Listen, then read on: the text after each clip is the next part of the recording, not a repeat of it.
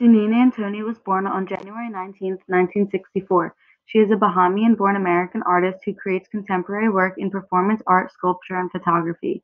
Antoni's works focus mostly on the process and the transitions between the making and finished product. She attended Rhode Island College of Art and Design for her BA and Sarah Lawrence College for her MFA. She won many awards such as the MacArthur Fellowship. Unveiling is a bronze bell sculpted into the form of a veiled figure. The artist sculpted a veil of clay over her head and then cast the veil in bronze. The bell's clapper is made of lead. As the bell rings, the clapper is reformed by the inside of the bronze veil. The veil hides Antoni's image, yet transformed into a bell. Antoni melted down half of a bulldozer bucket and used the metal to create 8 scoops, each diminishing in size. She ends with a loop spoon designed for the baby to begin feeding itself. Each scoop and cradle has 2 roles, that one of scooping and being scooped. Finally, the empty loop spoon exposes the tension between the need for separation and the need to be held. Antoni made a replica of the backpack she used every day. To render the backpack while maintaining its attachment to the hide was a way for Antoni to contemplate her relationship with the cow. Around the back of the hide, the viewer can see the straps of the backpack at shoulder height, allowing them to imagine wearing the fate of the cow on one's back. Saddle is a full raw cowhide draped over a mold of Antoni's body. When the material hardened, the mold was removed.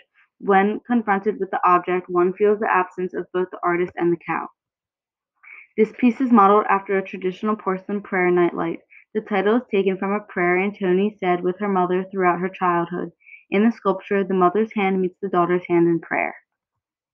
Antoni uses a pair of childbearing pelvic bones to make an architectural molding. This piece reinforces the relationship between the body and its dwelling.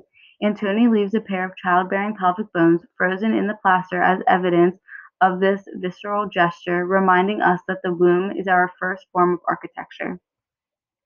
This piece takes the form of a love letter addressed to an exhibit visitor. Scribbled on a page ripped from the guide, it is written from the perspective of artwork as if it had watched the visitor walk around the exhibit. The letter is then smuggled into the visitor's belongings while in the coat check. Sitting on top of a stool is the embrace between the curve of a sacrum and the coupled hand. The introverted sacrum meets the upturned palm. The tip of the coccyx sinks into the seat of the stool. The body and stool grasp onto one another, taking their relationship to an extreme. The stool has been designed for the body, but over time the stool has designed the body. This piece shows crossing one leg over another, an act of modesty and grace. In this work, the interior bone of the right leg has been embedded into the flesh of the left leg. The successful fusion makes it impossible to unlearn this act. The crossed legs hover over their absent chair. Antoni expresses when the baby's head is of the world, yet its body is still of the mother. Although we become separate bodies, we continue to negotiate these 2 spheres, that of the mother and that of the world. During childbirth, the soft membrane of the newborn's head allows the give and take between the bones of the baby's skull and the pelvic bones of the mother. In this sculpture, Antoni's bust is hollowed into a vessel and fuses to a flower pot. Creating a passageway between the flower pot's hole and the soft membrane, the 2 vessels join to become an hourglass. Like an umbilical cord, this passageway connects one vessel to another. Throwing back her head and sipping from the bowl of her own breast, Antoni remakes a memory with an impossible gesture. Antoni turns her breast as she transforms her flesh into the surface of a cup. A domestic pitcher forms the body and bulges out to replace the absent breast. The circuit is complete as the milk of the breast is swallowed back into the pitcher. Looking up at the breast, we recall how the child gazes up at the mother, breast, pitcher, and cupboard, all vessels of nourishment. The head melts through the ribs, listening for the absent heart. The desire to hear is so strong that the side of the face sinks through the cage and the ear re-emerges inside the chest. Pressing down and half immersed, the ribs fuse to their pillow, locating this gesture as an intimate space. The pillow flops over the pedestal.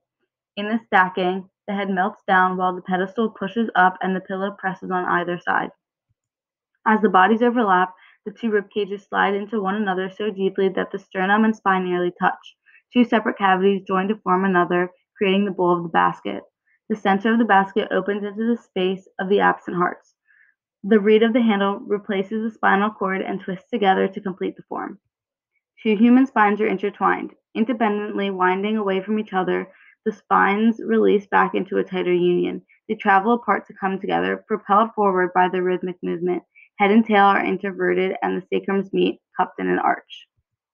What first appears to be the artist's own hand up against her throat reveals itself to be a younger hand. The daughter's touch leaves a trace of gold on her mother's neck. As the mother looks to the heavens, she leaves her neck vulnerable, exposing the passageway where breath comes a voice. The daughter's hand adorns the neck, reminding her mother through touch to speak her truth. Bringing the center to the outside, the vertebrae of the neck and the bones of the fingers are impressed, dragged, and cast.